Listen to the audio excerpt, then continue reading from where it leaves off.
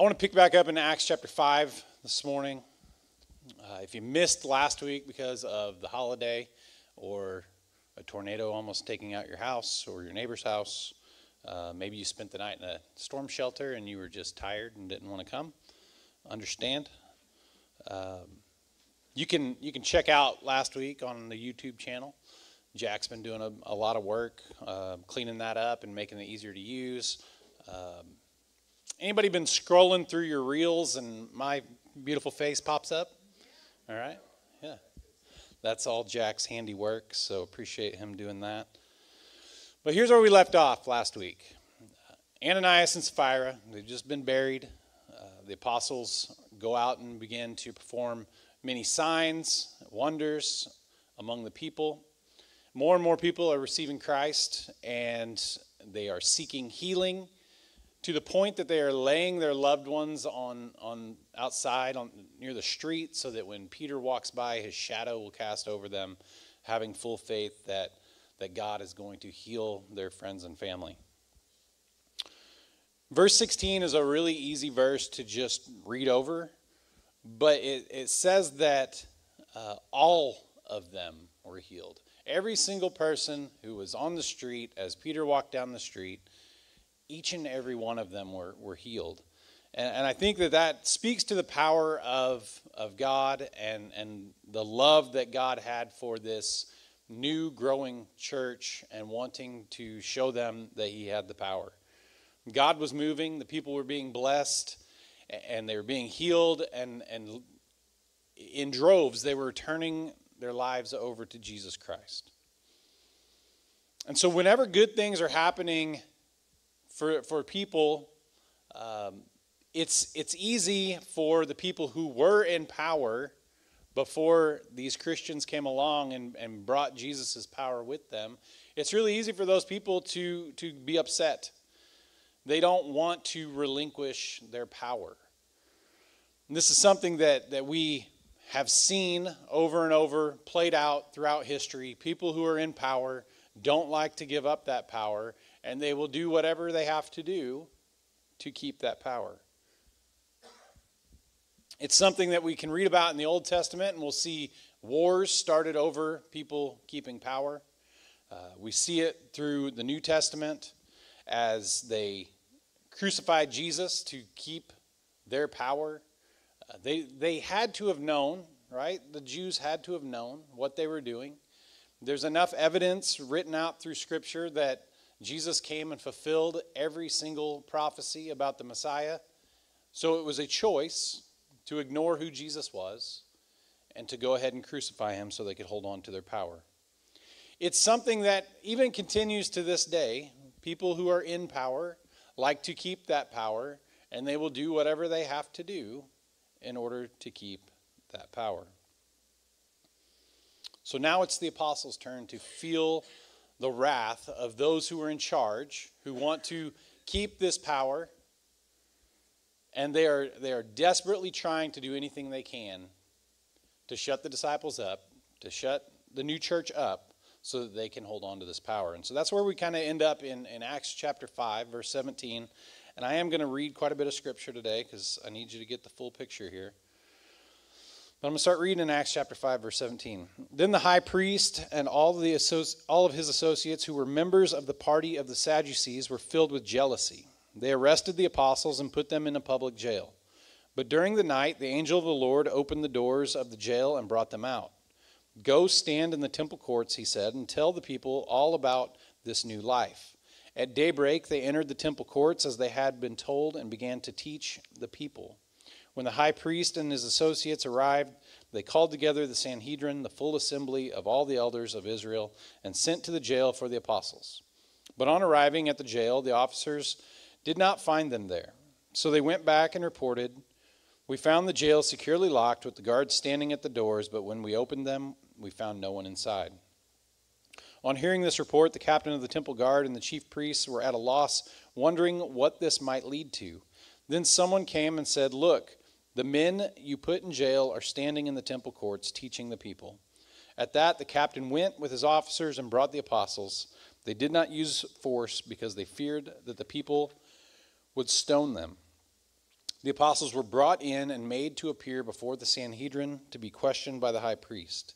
"We gave you strict orders not to teach in his name," he said. "Yet you have filled Jerusalem with your teaching and are determined to make us guilty of this man's blood." Peter and the other apostles replied, "We must obey God rather than human beings. The God of our ancestors raised Jesus from the dead, whom you killed by hanging him on a cross. God exalted him to his own right hand as Prince and Savior, that he might bring Israel to repentance and forgive their sins." If we think back to a few weeks ago, we had Peter was in jail again, and they released him and just gave him a stern talking to, right? Don't go do that anymore. And he said, "I'm going to go do this again, and you are guilty of killing the Messiah." Fast forward, I don't know exactly the amount of time, and you've got Peter being imprisoned again, and now when he gets out, he has the same message for the people who imprisoned him. They're saying, don't put blood on my hands, right? I didn't do anything to Jesus. And he's like, "No, you absolutely killed the Messiah." Doesn't change his story one bit. Richard, I'm sure that every church you've ever gone and visited, they've all received your ministry and written you huge checks and said, "We love Christian Prison Ministries of Mid-America," right? Never been told no? I wish that was. We've all been told no. We've probably all been met with some sort of resistance at some time or another in our life. I had an opportunity this week to watch a movie that's coming out July 4th. It's called The Sound of Hope. All right, look it up, Google it. It's going to be a fantastic film. But it's all about this small town in East Texas called Possum Trot. And this small town church, it decides to do something about the orphan crisis. And orphans have been a crisis for all places. We donate to Mays County fostering Mays County, because there is a need. And there are people who are in the system, who stay in the system, who bounce around home to home, never truly get what they need out of a family. And this small church decides to do something about this problem. In total, 22 families adopted 77 children and ended the crisis. At the end of the movie, I'll spoil it for you because it really doesn't matter. You need to see it. The guy who started this entire movement calls the DHS office and says, "Hey, we're ready for more kids." And she says, "There are no more kids." People thought that they were crazy. They were met with all kinds of resistance. And I'm going to encourage everyone in here to go see that film.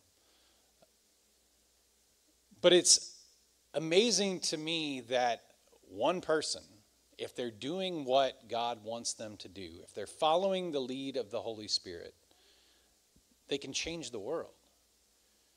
These apostles who were in prison, they had an opportunity, they had a choice.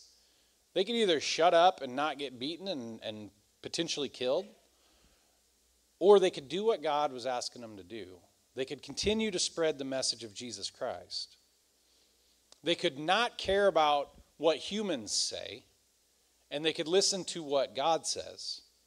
And so out of an obedience to God, just like what Richard's doing, just like this church in Possum Trot, Texas, just like Peter and the other apostles, when they listen to God rather than to humans, God leads them into places that they never really probably expected to be. Whenever these disciples were walking with Jesus, whenever they were healing people in towns, and we just talked about feeding the 5,000 on Wednesday night, whenever these miraculous things are happening, they probably didn't fully expect to be persecuted only a few short years later. How many good things are not done because people refuse to obey God? How many times has God wanted us to do something great, but we have been unwilling to follow where he's taking us out of fear? Evil has always tried to silence good. This isn't a new problem that we face this day and age. We can read about it in the Bible right here, where evil is trying to silence the work of Christ. People have tried for over 2,000 years to discount Christianity, to tell us that we were crazy, to say that it's not real. People have tried to keep Jesus out of government, out of schools, out of jails, out of businesses, and out of the hearts of other people. And as hard as they try, here we are 2,000 years later, and Jesus Christ is still alive and well. The message of the gospel is still being spread to places where it was formerly kept out. We're going to get to hear from Charlie Spencer in a few weeks, and places in India and Lebanon and all around the world where the gospel is still being shared, even though there's people around who would rather that not be the case. Time after time, people put in this work, and when it gets too hard, they give up. We can't give up. It seems like in this world we live in now, the squeaky wheel gets the grease, right? If you are loud enough, if you are bold enough, if you keep saying whatever it is you're saying, people will do whatever they have to do to shut you up. And oftentimes the loudest voice in the room is not the most popular one. But because of people not wanting to face a problem, they'll quiet whatever that squeaky wheel is. About 15 years ago, Prior Schools Baccalaureate was held in the Avra. It probably wasn't even called the Avra back then, but in the auditorium. And every year, that's where we would have it.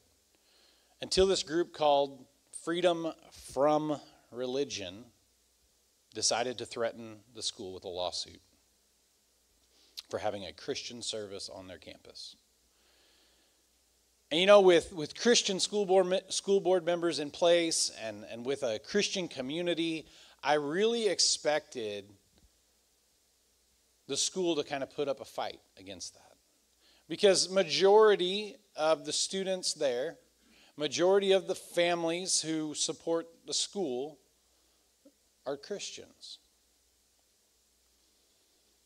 But instead of putting up a fight, instead of standing for what was right, instead of caring about tradition and the way we've always done it, and it's a good thing, they decided just to move the service off campus, and it's been off campus ever since.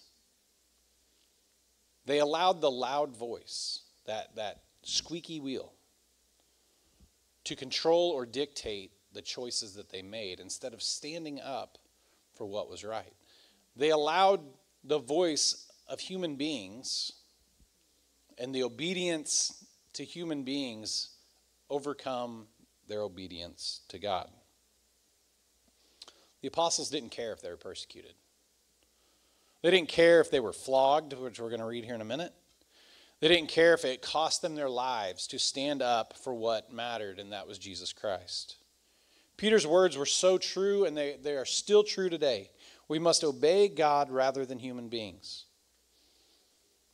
You know, Southside is a proud partner with the Christian Ministries of Mid-America because barriers are being broken down. We're seeing people's lives being changed for Jesus Christ. And people in these jail cells are there because they made a bad decision and they got caught. There's a lot of people who make bad decisions who never end up behind bars. And each and every one of them, whether they got caught and they're in a jail cell or they didn't get caught and they're sitting in the congregation today, they're all in need of a Savior. And so whether Richard has to go into a jail, into a prison to find that person who has made bad decisions and needs a Savior, or whether that person is sitting here every Sunday and I'm preaching to you, it's the same Savior that both people need.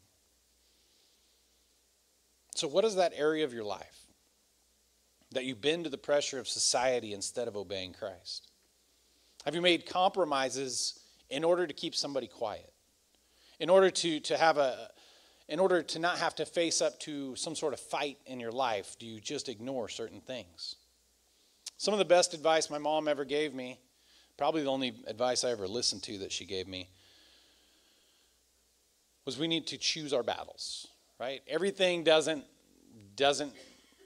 get to be fought about. If you don't ignore some things, right, you're going to be just constantly fighting. But when it comes to the ways of Jesus, when it comes to obedience to Jesus Christ, those battles are worth fighting.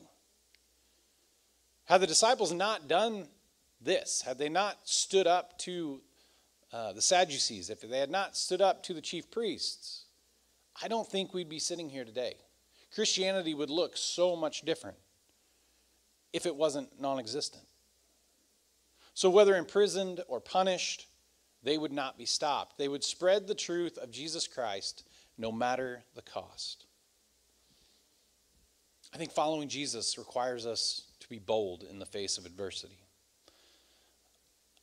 I know that nobody likes conflict, right? I don't think there's probably somebody in the room that's going to be like, oh, I love conflict.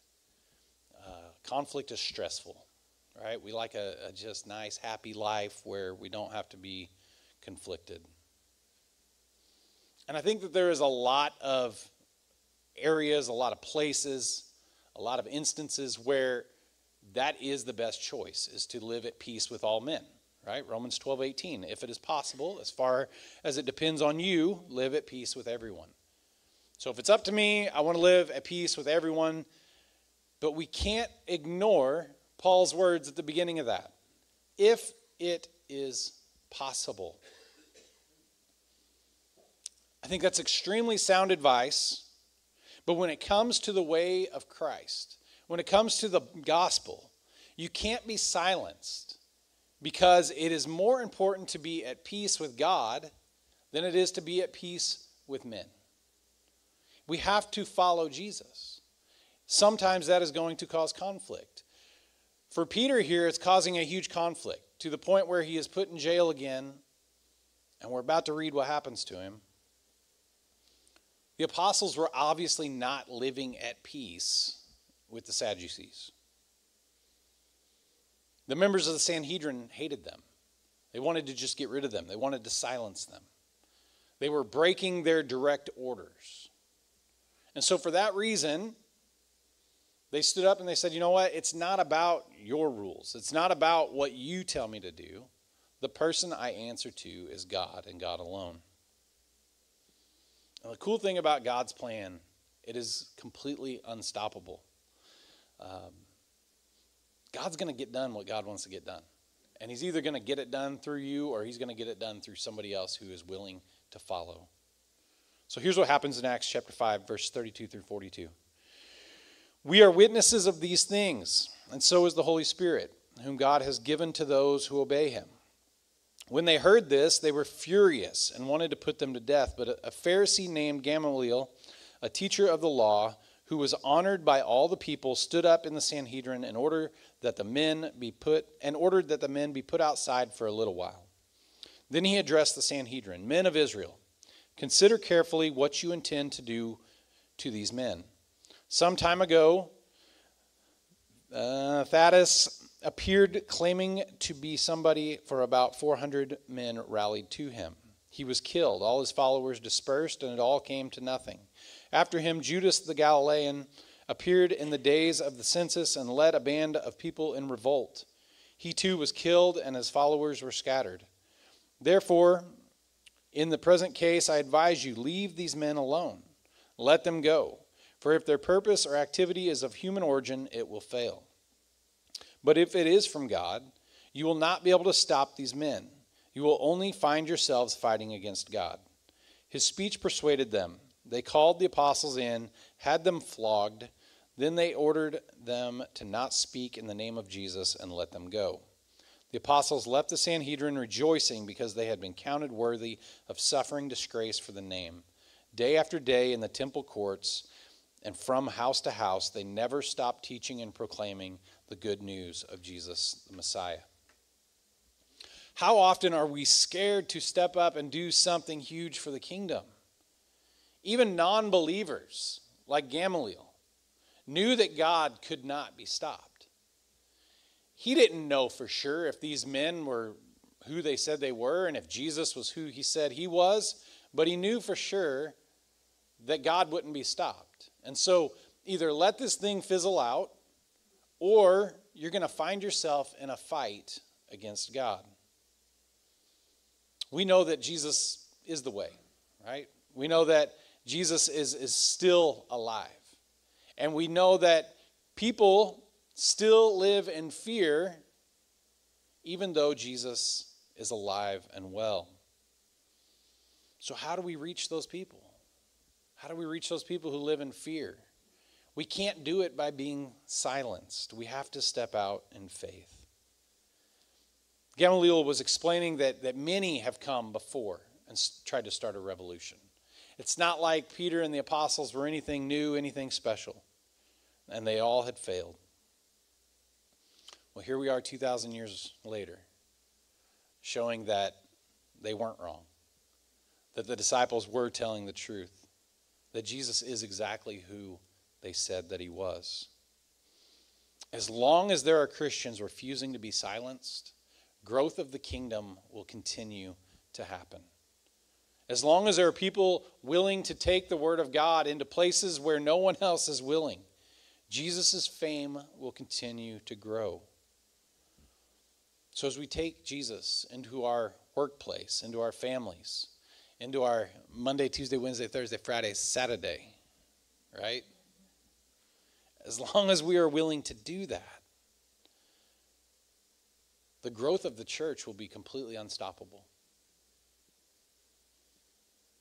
As it continues to go into jail cells, as it continues to go into your schools, which are a whole lot alike, mind you. It's only when we stop telling others about Jesus Christ that the church will fail. God's plan was for the apostles to start the church. If they got locked in jail, he just let them out. If they got beaten, they didn't care. They still continued to share the message. God sets us free to be able to go and do those things. We are only held back by ourselves. I mean, to see that God set them free with doors locked and guards still standing, I don't know how he did it. It's pretty impressive, though. Do you have things in your life that keep you from sharing God with others? Do you feel like you're trapped in a jail cell with guards outside and you just feel like, I cannot share in this place? You need to know that God's plan is unstoppable. God will not be stopped. Every roadblock to our faith, every single one, Jesus Christ overcomes. The apostles left the Sanhedrin rejoicing, and I want to focus on this point just for a second. They had counted the cost. They knew what they were up against. They'd already been arrested before. They'd been threatened. They didn't care. And so this time they're arrested and they go one step further. Flogged. You know, I love that word, flogged. It sounds brutal. And really, flogging sometimes killed people. It was a brutal beating. And so as they're beaten, I mean, they use this word rejoicing, okay? And stay with me here. How many times do you just have a bad day? And you're like, I'm not very joyful today. It's just been a bad day. You know, anybody who came to my graduation party for Carver knows that my house flooded a few weeks ago. We have no flooring. House is in shambles, got a wall cut out. It's kind of messy. And I can't really say I'm joyful about that, right? Can't really say I'm joyful about that. I think my wife is probably less joyful about that. There's things that happen in our life that we're like, oh, I'm not very joyful today. I was not tearing out floor on a Saturday night at 8 o'clock 3 weeks ago and just thinking, no, this is great. Turn on the Christian music and let's get to work. Okay? That wasn't how it was. I think there's things that happen in each and every one of our lives every single week when we're like, I am not real joyful today. If you were imprisoned and then beaten, I mean, I'm not raising my hand. I'm not going to be very joyful about that. These guys, these apostles, it didn't matter if they were arrested. It didn't matter if they were beaten within an inch of their life.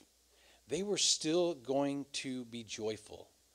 Because the reason that they were going through this stressful time in their life was because of their faith in their Messiah, Jesus Christ.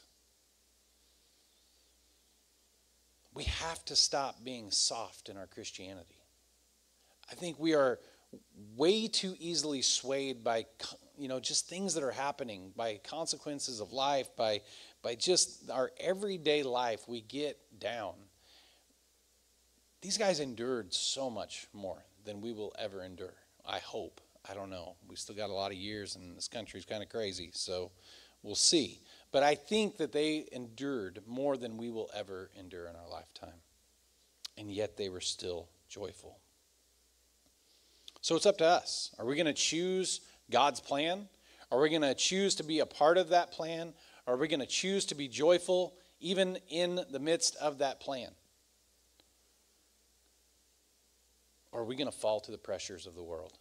Are we going to stop listening to the voice of God and begin to listen to the voice of man that says, well, if you'll just do this over here, then you won't be persecuted over there. If you'll just do this over here to make your life so much easier, but that over there goes directly against God. There's an amazing thing about the Christian church. The Christian church thrives in times of persecution. Whenever the church is persecuted, when they tried to get rid of the church, when they tried to get rid of the apostles, thousands more people showing up right behind them saying, you know what, I'm going to follow. Because there's no way you would do what you're doing if Jesus Christ wasn't real. I think the church thrives in difficult situations. We see people gather in to help whenever there's a need. Christian people are the worst volunteers if there's not a need, right? I don't show up to the church on Monday morning and have people waiting at the door saying, hey, what can I do? I'm just dying to serve this week. But as soon as there's a need, as soon as something happens, people jump in to help immediately. And I think that is exactly this situation. As soon as things started getting ugly, as soon as things started getting stressful, people are like, you know what? I went in on that.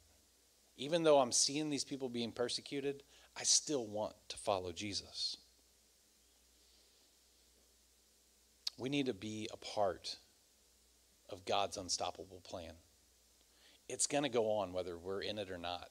So we might as well come alongside and enjoy where God takes us. Richard, I want to encourage you this morning. I want to encourage you to continue the work that you're doing.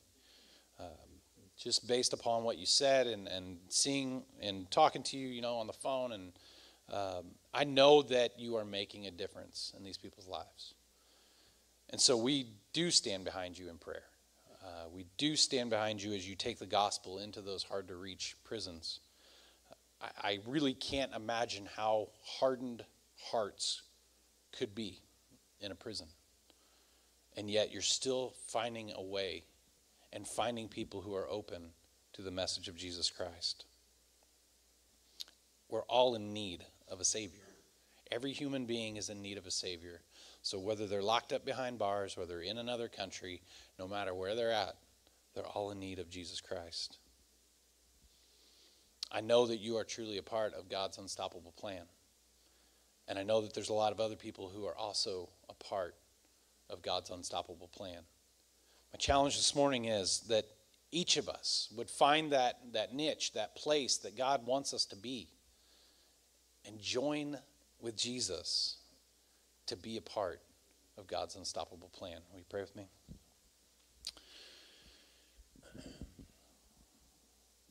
Lord, we love you. And God, I know that you've placed different people in different roles in this world, but each of them are important.